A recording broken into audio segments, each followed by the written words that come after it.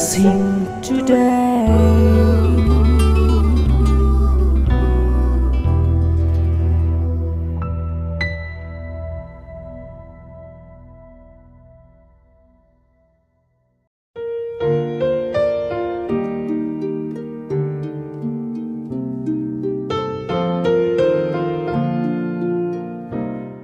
Welcome to blessing today. ഇന്നത്തെ ഈ episode sponsor ചെയ്തിരിക്കുന്നത് 2 വെൽ വിഷേഴ്സ് ചേർന്നാണ്. നമുക്ക് അവരുടെ പേരറിയില്ലെങ്കിലും അവരുടെ പ്രാർത്ഥന വിഷയങ്ങൾ നമ്മുടെ കയ്യിലുണ്ട്. നമുക്ക് ഒരുമിച്ച് അവർക്ക് വേണ്ടി പ്രാർത്ഥിക്കാം. കർത്താവെ, ഞങ്ങൾ ചേർന്ന് ആദ്യത്തെ വെൽ വിഷർക്കായി പ്രാർത്ഥിക്കും. തന്നെയും തൻ്റെ ഭാര്യയെയും ജോലിയിലും സാമ്പത്തിക കാര്യങ്ങളിലും ആത്മീയ കാര്യങ്ങളിലും അങ്ങയുടെ അനുഗ്രഹങ്ങളെ നൽകി അങ്ങ് നിറയ്ക്കണമേ എന്ന് പ്രാർത്ഥിക്കുന്നു. മക്കൾക്ക് വേണ്ടി പ്രാർത്ഥിക്കുന്നു. ജോഷുവായ്ക്കും ജോനാഥാനും വേണ്ടി പ്രാർത്ഥിക്കുന്നു. ആരോഗ്യം നൽകണമേ. വിദ്യാഭ്യാസത്തെയും അതുപോലെ അവരുടെ ആത്മീയ വളർച്ചയെയും കർത്താവെ അങ്ങ് അനുഗ്രഹിക്കണമേ എന്ന് പ്രാർത്ഥിക്കുന്നു. Thank you Jesus. അതുപോലെ മാതാപിതാക്കന്മാർക്കായി, സഹോദരിക്കും കുടുംബത്തിനുമായി, ബ്രദറിലേക്ക് വേണ്ടി, മുഴു കുടുംബത്തിനും ബന്ധുക്കൾക്കും വേണ്ടി ഈ സമയത്ത് ഞങ്ങൾ തന്നോട് ചേർന്ന് പ്രാർത്ഥിച്ച് അനുഗ്രഹിക്കുന്നു. Thank you Lord. അതോടൊപ്പം കൊല്ലത്ത് നിന്നുള്ള മറ്റൊരു വെൽവിഷർക്കായി പ്രാർത്ഥിക്കുന്നു. തൻ്റെ മകൻ ജോണിൻ്റെ ബർത്ത്ഡേ ഇന്ന് സെലിബ്രേറ്റ് ചെയ്യുന്നല്ലോ കർത്താവെ. ഞങ്ങൾ ചേർന്ന് ജോണിനെ അനുഗ്രഹിച്ച് പ്രാർത്ഥിക്കുന്നു. തൻ്റെ എല്ലാ സ്കിൻ ഡിസീസും യേശുവിൻ്റെ നാമത്തിൽ സൗഖ്യമാകട്ടെ. അലർജി സൗഖ്യമാകട്ടെ എന്ന് പ്രാർത്ഥിക്കുന്നു. കർത്താവെ, ഈ സമയത്ത് എസ്തറിന് വേണ്ടി പ്രാർത്ഥിക്കുന്നു. കർത്താവ്, ആ മകളെ കർത്താവ് വിദ്യാഭ്യാസത്തിലും ആരോഗ്യത്തിലും അനുഗ്രഹിക്കണമേ. ജോണിൻ്റെ വിദ്യാഭ്യാസത്തെയും ആരോഗ്യത്തെയും അനുഗ്രഹിക്കണമേ എന്ന് പ്രാർത്ഥിക്കുന്നു. മുഴു കുടുംബത്തെയും സകലവിധ അനുഗ്രഹങ്ങളും നൽകി അങ്ങ് കർത്താവെ ആശീർവദിക്കുന്നതിനാൽ നന്ദി പറയുന്നു. യേശുവിൻ്റെ നാമത്തിൽ തന്നെ ആമേൻ. Many many happy returns of the day John. കർത്താവ് ധാരാളമായി ഇന്ന് സ്പോൺസർ ചെയ്ത എല്ലാവരെയും അനുഗ്രഹിക്കട്ടെ. God bless you.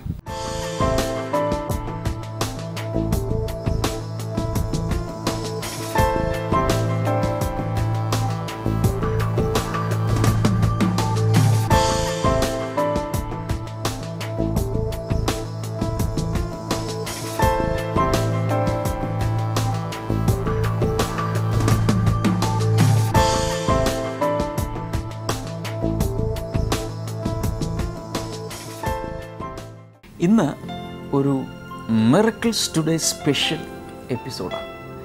തുടർന്ന് നിങ്ങൾ കാണാൻ പോകുന്നത് പല വ്യക്തികളിൽ, പല സ്ഥലങ്ങളിൽ യേശു കർത്താവ് പ്രവർത്തിച്ചത്. നമ്മൾ സുവിശേഷങ്ങൾ വായിക്കുമ്പോൾ യേശു ചെയ്ത അത്ഭുതങ്ങൾ അവിടെ ഒന്നൊന്നായി എഴുതിയിട്ടുണ്ട്.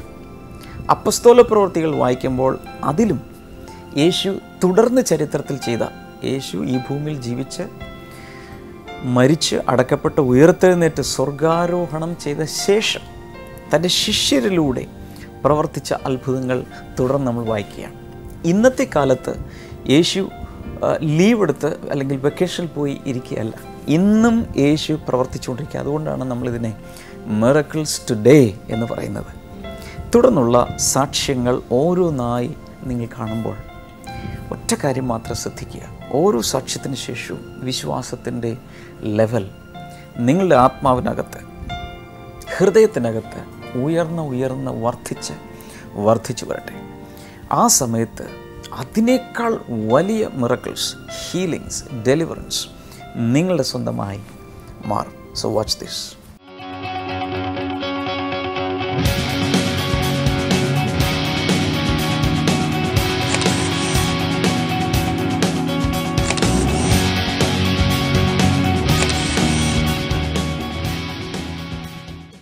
ബ്രദർ, ഈ ആൻറ്റിയുടെ പേര് മോളി ജോസഫ് എന്നാണ്. കാഞ്ഞിരപ്പള്ളിയിൽ നിന്നാണ് ഈ ആൻറ്റി വരുന്നത്. ഓക്കെ. ഈ ആൻറ്റിക്ക് ദൈവം കൊടുത്തത് വലിയൊരു സൗഖ്യം തന്നെയാണ്. നമുക്ക് വിശ്വസിക്കാൻ പറ്റാത്ത രീതിയിൽ അത്ര വലിയ സൗഖ്യമാണ് ദൈവം കർത്താവ് പകർന്നു കൊടുത്തിരിക്കുന്നത്. ഈ ആൻറ്റി തൻ്റെ 16ാമത്തെ വയസ്സിൽ ഒരു ആക്സിഡൻറ്റ് മൂലം തൻ്റെ വലത്തെ കാല് 3ആയിട്ട് ഒടിഞ്ഞുപോയി. 3ആയിട്ട് ഈ വലത്തെ 16 വയസ്സ് തൻ്റെ വിവാഹം കഴിയുന്നതിന് മുമ്പ് തന്നെ ഒരു ആക്സിഡൻറ്റ് പറ്റി തൻ്റെ വലത്തെ കാല് 3ആയിട്ട് ഒടിഞ്ഞുപോയി. അതിപ്പോൾ കമ്പിയാണ് ഇട്ടിരിക്കുന്നത്.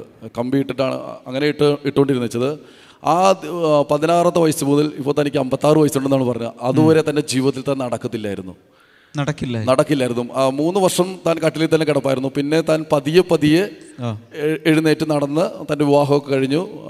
പതിയെ എന്നാൽ അത്ര വലിയ സ്പീഡൊന്നുമില്ല, പതിയെ താൻ നടക്കുമുള്ളായിരുന്നു. ഇതിന് ശേഷം അങ്ങനെ പതിയെ തൻ്റെ ജീവിതം മുന്നോട്ട് പോയിക്കൊണ്ടിരിക്കുകയായിരുന്നു. എന്നാൽ കഴിഞ്ഞ വർഷം 2012 സെപ്റ്റംബർ 12-ാം തീയതി താൻ പള്ളിയിൽ പോയി പള്ളിയിൽ നിന്നുള്ള ആ സ്റ്റെപ്പ് ഇറങ്ങിയപ്പോൾ താൻ അവിടെ നിന്ന് പെട്ടെന്ന് മറിഞ്ഞു വീണു. അവിടെ നന്നായിട്ട് മറിഞ്ഞു വീണു.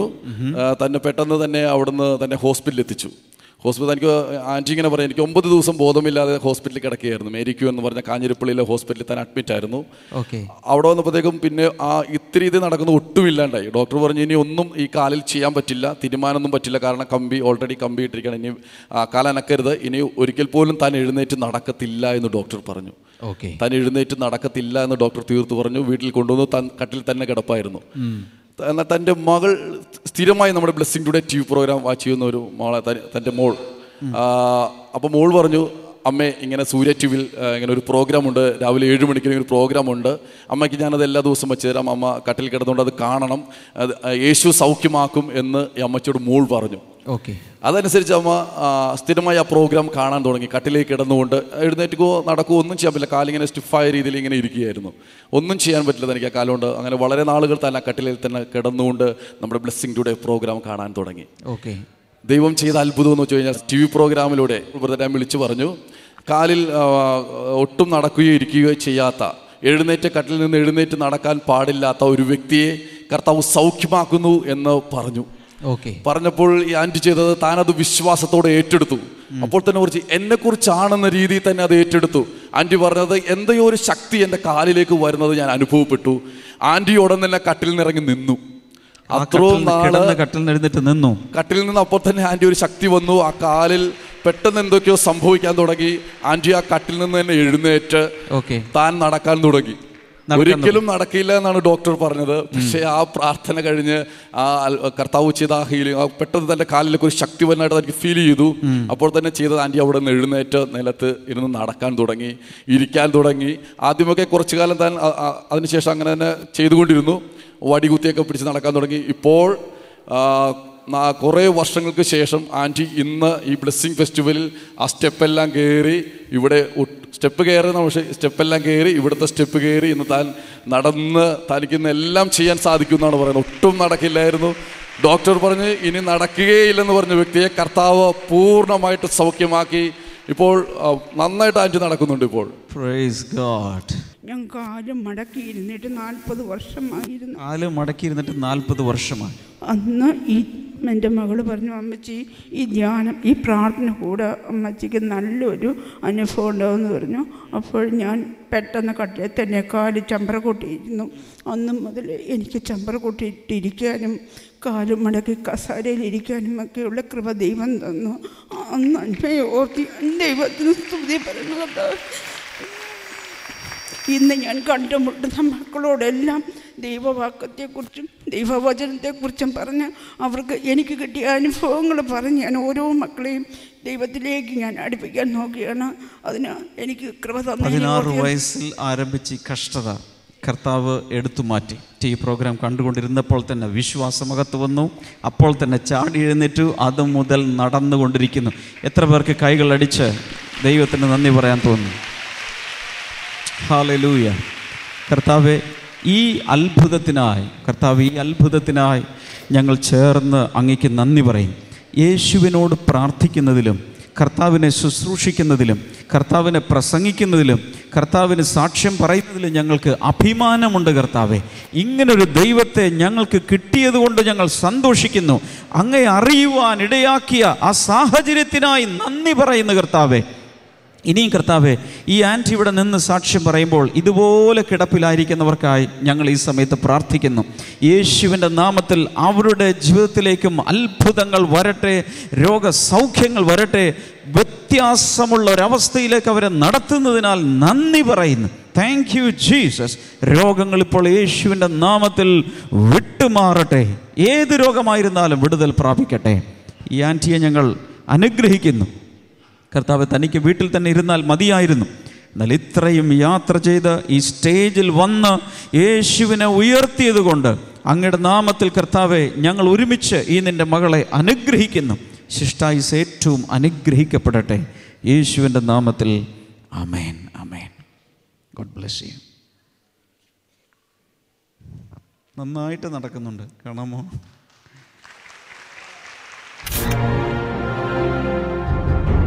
ബ്രദർ, ഈ സിസ്റ്ററിൻ്റെ പേര് സന്ധ്യ എന്നാണ്.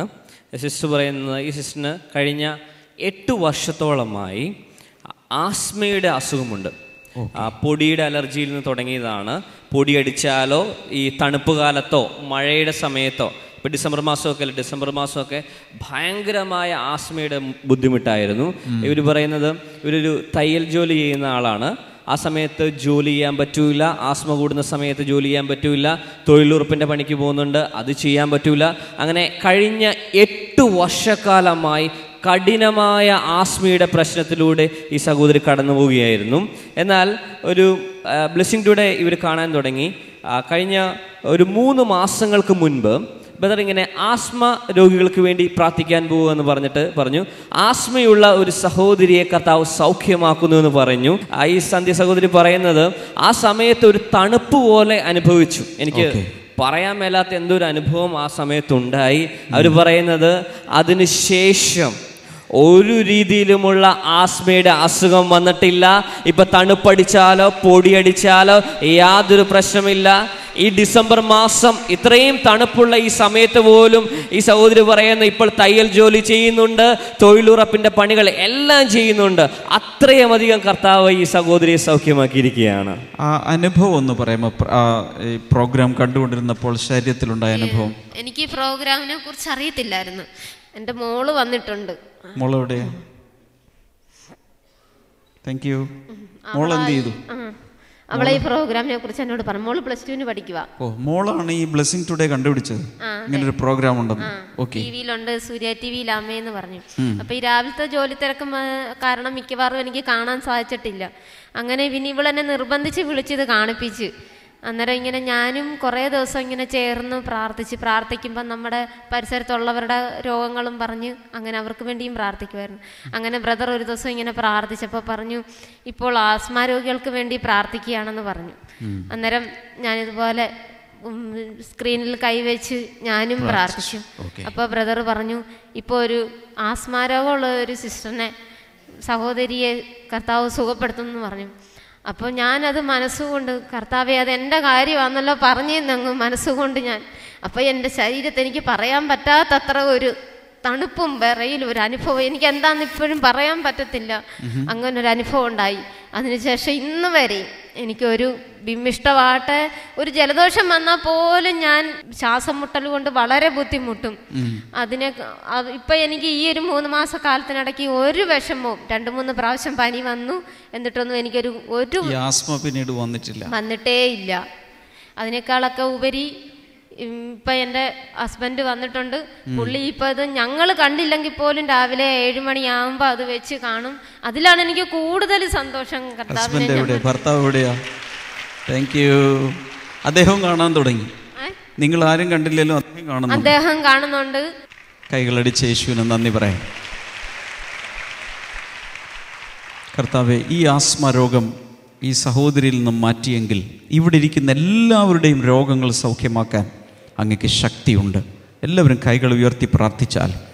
അതുമാത്രമല്ല, ഈ സാക്ഷ്യം കാണുന്നവർ കൂടെ ഇപ്പോൾ തന്നെ സൗഖ്യമാകട്ടെ, അവരുടെ ജീവിതത്തിൽ വിടുതലുകൾ ഉണ്ടാകട്ടെ, കുടുംബത്തിലെ ഓരോ അംഗവും അനുഗ്രഹിക്കപ്പെടട്ടെ. യേശു എല്ലാവരുടെയും യേശുവാണ്. എല്ലാവരുടെയും വേദനകൾ കാണുകയും അവരെ സൗഖ്യമാക്കുകയും ആശ്വസിപ്പിക്കുകയും ചെയ്യുന്ന കർത്താവാണല്ലോ. ആ വിടുതൽ ഇപ്പോൾ കർത്താവെ അങ്ങ് കൽപ്പിച്ചതിനാൽ നന്ദി പറയുന്നു. ഈ സഹോദരിയെ ഞങ്ങൾ അനുഗ്രഹിക്കുന്നു. എല്ലായിടത്തും യേശുവിനെ കുറിച്ച് പറഞ്ഞ നിമിത്തം ഇവളെ കൂടുതൽ അനുഗ്രഹിക്കണമേ. ഈ കുടുംബം ഐശ്വര്യത്തിൻ്റെ നിറവ് പ്രാപിക്കട്ടെ, യേശുവിൻ നാമത്തിൽ ആമേൻ. ബ്രദർ, ഇന്ന് രാവിലെ ബ്ലെസ്സിംഗ് ടുഡേ TV പ്രോഗ്രാമിലൂടെ അമ്മച്ചിക്ക് കിട്ടിയ ഒരു രോഗസൗഖ്യത്തിൻ്റെ സാക്ഷ്യവുമായിട്ടാണ് ഇന്ന് ഈ അമ്മച്ചി ഇവിടെ വന്നിരിക്കുന്നത്. മണിക്കൂറുകളായിട്ടുള്ളൂ, അത്രേ ഉള്ളൂ. അതായത് അമ്മച്ചി പറഞ്ഞത് ഇങ്ങനെയാണ്, കഴിഞ്ഞ 5 ദിവസമായിട്ട് തൻ്റെ വലത്തെ മുട്ടുകാല് ഭയങ്കര വേദനയായിരുന്നു.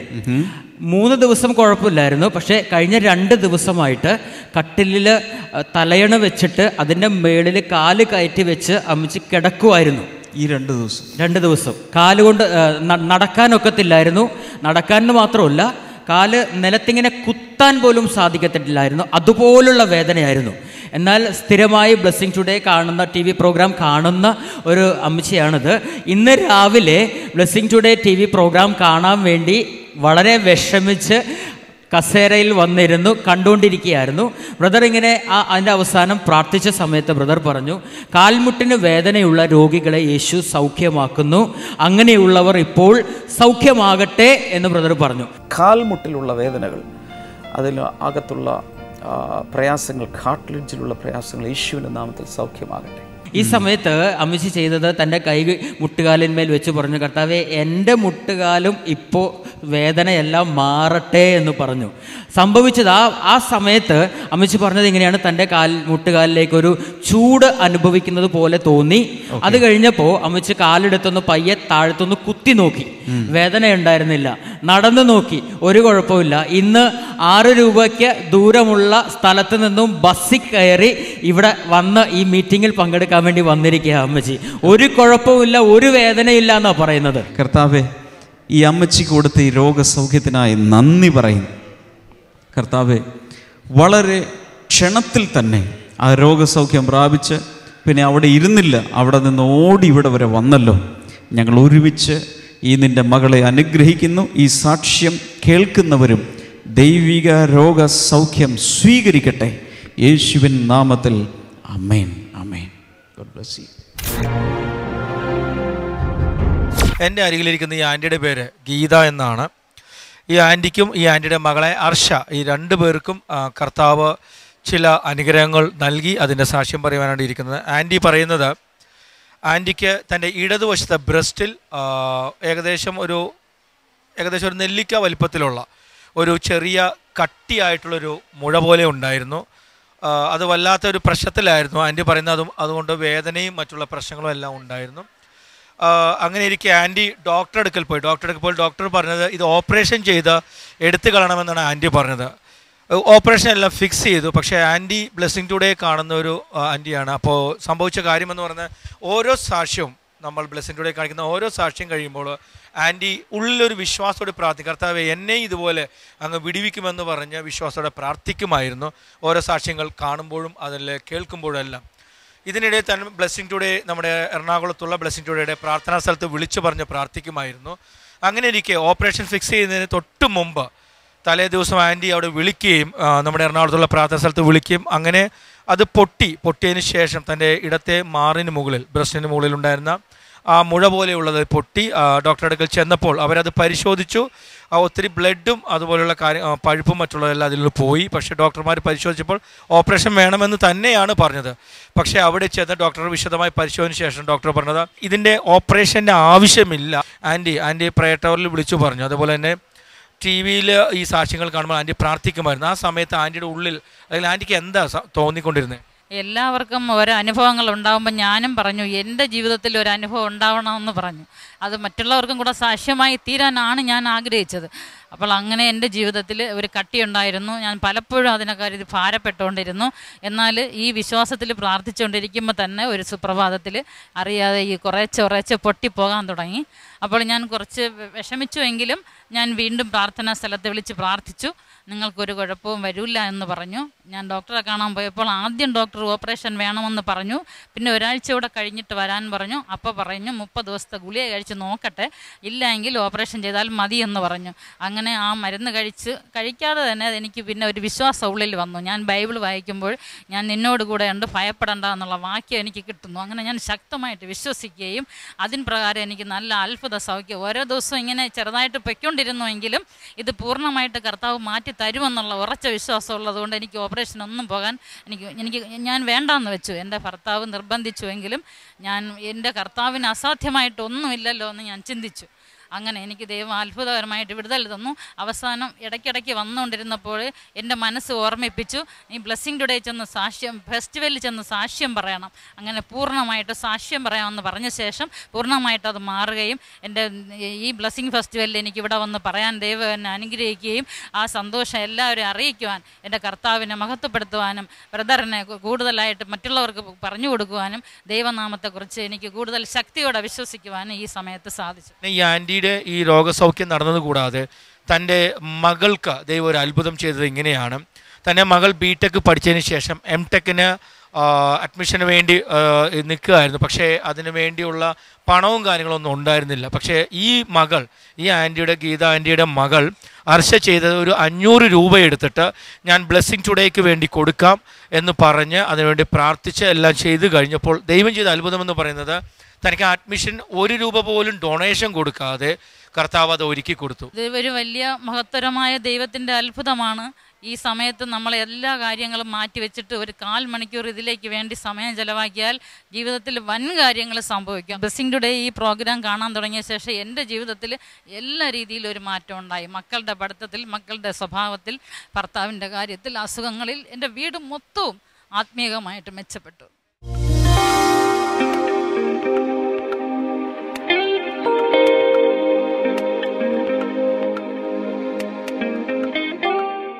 നിങ്ങൾ കണ്ട ഓരോ മിറക്കിൾസ് ടുഡേയിലും യേശു പ്രവർത്തിച്ച അത്യത്ഭുതകരമായ രീതിയിലുള്ള വിടുതലുകൾ നമ്മളെ പഠിപ്പിക്കുന്നത് യേശു മുഖപക്ഷമില്ലാത്ത ദൈവമാണ്.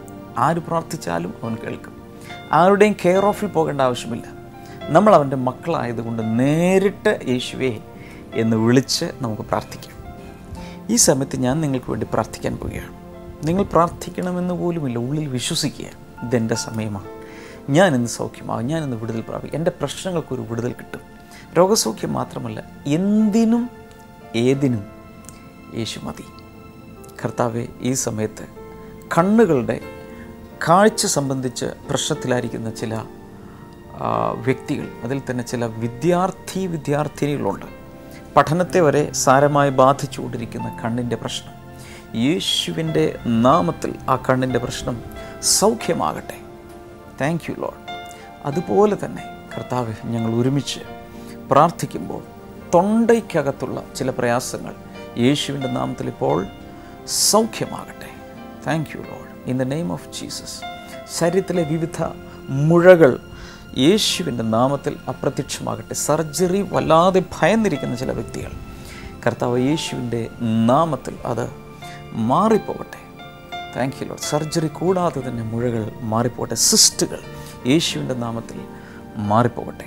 നട്ടലിനെ ബാധിച്ചിരിക്കുന്ന വിവിധ രോഗങ്ങൾ, ഡിസ്കിൻ്റെ തകരാറാകാം, സ്പൈനൽ കോഡിൻ്റെ തകരാറാകാം, യേശുവിൻ്റെ നാമത്തിൽ നട്ടലിൽ പഴുപ്പ് ബാധിച്ചതാകാം, ഇപ്പോൾ അത് സൗഖ്യമാകട്ടെ. ഷുഗർ പ്രോബ്ലം യേശുവിൻ്റെ നാമത്തിൽ ഇപ്പോൾ സൗഖ്യമാകട്ടെ. പ്രഷർ നോർമലാകട്ടെ. കൊളസ്ട്രോൾ നോർമലാകട്ടെ. ശരീരത്തിലെ വിവിധ രീതിയിലുള്ള സിസ്റ്റംസ് യേശുവിൻ്റെ നാമത്തിൽ നോർമലാകാനായി ഈ സമയത്ത് പ്രാർത്ഥിക്കുന്നു. Thank you. കരളിനെ ബാധിച്ചിരിക്കുന്ന രോഗങ്ങൾ യേശുവിൻ്റെ നാമത്തിൽ ഇപ്പോൾ സൗഖ്യമാകട്ടെ. Thank you Lord. കുഞ്ഞുങ്ങളില്ലാത്ത ദമ്പതികൾക്കായി ഇപ്പോൾ ഞാൻ പ്രാർത്ഥിക്കുന്നു. യേശുവിൻ നാമത്തിൽ അവർക്ക് മക്കൾ ഉണ്ടാകട്ടെ. Thank you Lord. യേശുവിൻ്റെ നാമത്തിൽ ഉണ്ടാകട്ടെ. യൂറിനറി ബ്ലാഡറിൽ പ്രയാസം അനുഭവിക്കുന്ന ചില വ്യക്തികളെ കർത്താവ് ഇപ്പോൾ സൗഖ്യമാക്കുന്നു. പ്രത്യേകിച്ച് യൂറിൻ കൺട്രോൾ ചെയ്യാൻ കഴിയാതെ വല്ലാതെ പ്രയാസപ്പെടുന്ന വ്യക്തികൾ ഇപ്പോൾ സൗഖ്യമാകട്ടെ. ദൈവിക രോഗസൗഖ്യം ഓരോ വ്യക്തികളിലേക്ക് ഇപ്പോൾ വന്ന് ഇറങ്ങുന്നതിനാൽ നന്ദി പറയും. Thank you Jesus. കർത്താവെ, നീ ഞങ്ങളുടെ പ്രാർത്ഥന കേട്ടതിനാൽ നന്ദി. യേശുവിൻ്റെ നാമത്തിൽ തന്നെ ആമേൻ. ഈ ആഴ്ചയിലെ ബ്ലെസ്സിങ് ഫെസ്റ്റിവലുകൾ നടക്കുന്നത് മാവേലിക്കരയിലും കാട്ടാക്കടയിലുമാണ്. വെള്ളിയാഴ്ച മാവേലിക്കരയിലേക്ക് എല്ലാവർക്കും സ്വാഗതം. സ്ക്രീനിൽ കാണുന്ന ആ സ്ഥലം നോക്കി വരിക. ശനിയാഴ്ച കാട്ടാക്കടയിലേക്ക് എല്ലാവർക്കും സ്വാഗതം. അതുപോലെ ബ്ലെസ്സിങ് ടുഡേയെക്കുറിച്ച് ഇതുവരെ അറിവില്ലാത്ത, ഇതുവരെ കേട്ടിട്ടില്ലാത്ത വ്യക്തി ഒരാളോടെങ്കിലും ഇന്ന് തന്നെ ഈ ബ്ലെസ്സിങ് ടുഡേ കാണുവാൻ വേണ്ടി പറയുക. അവരും അനുഗ്രഹിക്കപ്പെടട്ടെ. വിദ്യാർത്ഥികൾക്ക് വേണ്ടി പ്രത്യേകിച്ച് തയ്യാറാക്കപ്പെട്ട വിന്നേഴ്സ് ഫാക്ടറി എന്ന പുസ്തകത്തിൻ്റെ കോപ്പികൾ ഇപ്പോൾ അവൈലബിൾ ആണ്. അതിൻ്റെ പ്രകാശന കർമ്മം കുറച്ച് ദിവസങ്ങൾക്ക് മുൻപാണ് നടന്നത്. അതിൻ്റെ ചില ക്ലിപ്പിംഗ്സ് നിങ്ങൾക്കിപ്പോൾ കാണാം. ഇക്കഴിഞ്ഞ ജനുവരി 30 തിരുവനന്തപുരം മസ്കറ്റ് ഹോട്ടലിൽ വെച്ച് വിന്നേഴ്സ് ഫാക്ടറിയുടെ പ്രകാശന കർമ്മം ബഹുമാനപ്പെട്ട പഞ്ചായത്ത് സാമൂഹ്യക്ഷേമ മന്ത്രി ശ്രീ M.K. മുനീർ നിർവഹിച്ചു. വിന്നേഴ്സ് ഫാക്ടറി എന്ന പുസ്തകം പ്രകാശനം ചെയ്തതായി അറിയിക്കുന്നു. കേരള തദ്ദേശ സ്വയംഭരണ സ്ഥാപനങ്ങളുടെ മുൻ ഓംബുഡ്സ്മാനും പ്രശസ്ത ഗ്രന്ഥകർത്താവുമായ ഡോക്ടർ 𝗍𝗢𝗓 IAS പുസ്തകത്തിന്റെ ആദ്യ പ്രതി ഏറ്റുവാങ്ങി. ആദ്യകാലത്തൊക്കെ ഏറ്റവും വിഷമമുള്ളൊരു സംഗതി ഏത് മാസത്തിനാണ് 30 ദിവസം, ഏത് മാസത്തിനാണ് 31 ദിവസം എന്ന് കണ്ടുപിടിക്കുക എന്നുള്ളതായിരുന്നു. അന്ന് എൻ്റെ അച്ഛൻ എനിക്ക് പറഞ്ഞു തന്നത് ഇങ്ങനെ നക്കിൾസ് എന്നാണ്. ജനുവരി, ഫെബ്രുവരി, മാർച്ച് ഈ പുസ്തകത്തിൽ അത് പറയുന്നുണ്ട്. ഏതു തരത്തിലുള്ള വിദ്യാർത്ഥികൾക്കും പഠനത്തിലും പാഠ്യേതര വിഷയങ്ങളിലും ഉത്കൃഷ്ടരാകുവാൻ പ്രചോദനം നൽകുന്ന രീതിയിൽ വിദ്യാർത്ഥികളുടെ മനഃശാസ്ത്രമനുസരിച്ച് തയ്യാറാക്കിയ ഈ സചിത്ര പുസ്തകത്തിന്റെ പ്രകാശനത്തിൽ പങ്കെടുക്കുവാൻ പ്രമുഖ വിദ്യാഭ്യാസ സ്ഥാപനങ്ങളുടെ പ്രിൻസിപ്പൽമാർ, അധികാരികൾ, സാമൂഹിക നേതാക്കൾ തുടങ്ങിയവർ എത്തിച്ചേർന്നിരുന്നു. വിന്നേഴ്സ് ഫാക്ടറിയുടെ കോപ്പികൾ ആവശ്യമുള്ളവർക്ക് സ്ക്രീനിലെ നമ്പറുകളിൽ വിളിക്കാം. നാളെ നമുക്ക് ഈ എപ്പിസോഡുകളിലൂടെ വീണ്ടും കാണാം. God bless you. By.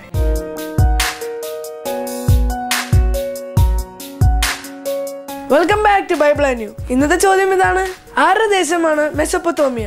Whose land is മെസൊപ്പൊത്തോമിയ? Options: A കൽദേർ, B എൽക്കോഷ്, C Gaza, D മോറസ്ത്യ.